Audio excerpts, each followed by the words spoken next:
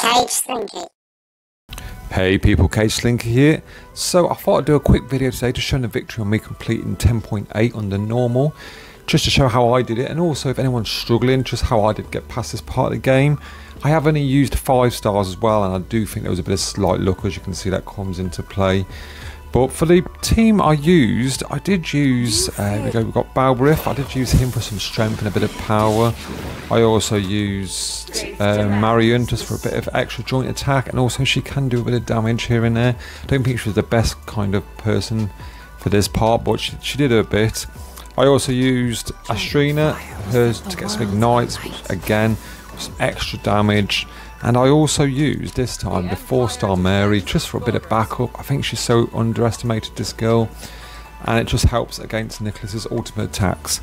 So I'll quickly show you the video on how I did this. So yeah, I'm going to go start from the start. I've skipped out some of the story. I don't want people to kind of spoil it if you haven't done it already, if they take interest in the story. So yeah, straight away first I used the refuge just to get a bit of protection to get me through this first wave. And we've got Astrina using one of her specials there, which I'm just trying to dwindle down this first wave without causing too much damage to myself. As you can see here, I'm going for the ambush there, just to take down that guy there. I've got a bit of poison coming on to Marion there, I should say, but hopefully we should get past through this first stage. Again, without taking too much damage. Again, loads of poison on her, but it's no trouble now. Getting a bit of regen onto the next wave. So again, I'm trying not to use as much special as I can for this wave, just try and dwindle down the enemies, as I want to keep as much special power and ultimates before we get to the next stage. Again, some great, nice big hits there. A bit more counter attack as well from Astrina, which is good. I'm losing a bit more health than I really would have wanted, but it's okay, we can still hang in there. I know I'm going to get a bit more regen. I'm going for the swirling sword there, which is taking a lot of them out. I'm getting a bit of a hit back. Again, trying to keep as much energy as I can and not lose too much. Astrina there, just going probably a bit more crit whenever I finish that then. And again, it could have been a bit more nicer, taking a bit more extra damage than I really needed to there for Astrina. But the joint attack and Balbriff just finishes it off. And now we go to the final part. Again, I've just skipped the story, I don't want to ruin it for people. So first we're going to go straight for defense, get the defense down on all of the enemy, and then we're going to go for the bonus turn for Balbriff there, just so it's going to get a bit more extra damage. Astrina using her ultimate here, which are nice big red hits there, taking Nicholas down to 81%. And on Holy Redemption, again, that's another great kind of damage to all there. And we've also got some ignites that's been put onto the rest of the guys. Again, you want to try and take out his little henchmen as best as you can while putting a lot of damage on Nicholas.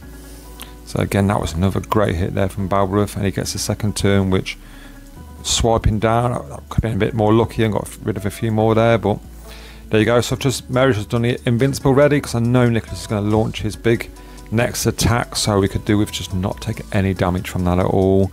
So again, getting rid of the last henchman there, and here comes his last attack.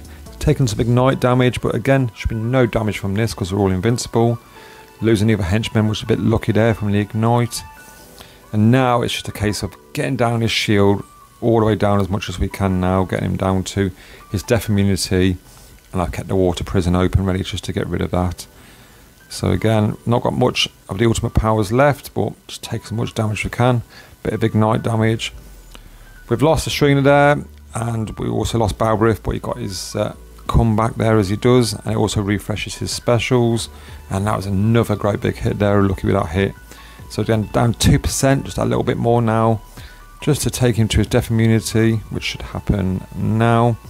From Marion to doing the lash, and there goes the death immunity. Big swipe there, but luckily enough, she's still standing, Marion.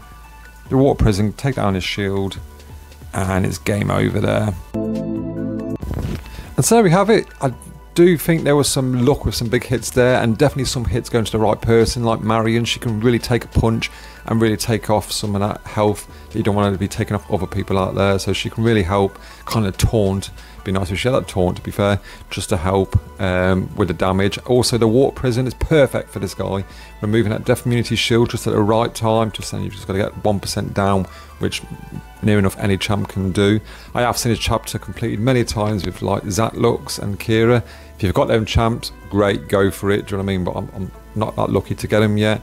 It'd be great to hear what you guys and girls are getting on. I mean, my next challenge is going to be hard, so I'm going to need to level up some of my heroes.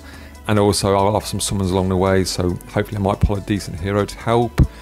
That would be a bonus, but it'd be great to hear how anyone else has got any tips, help with us out there. That's always good to hear.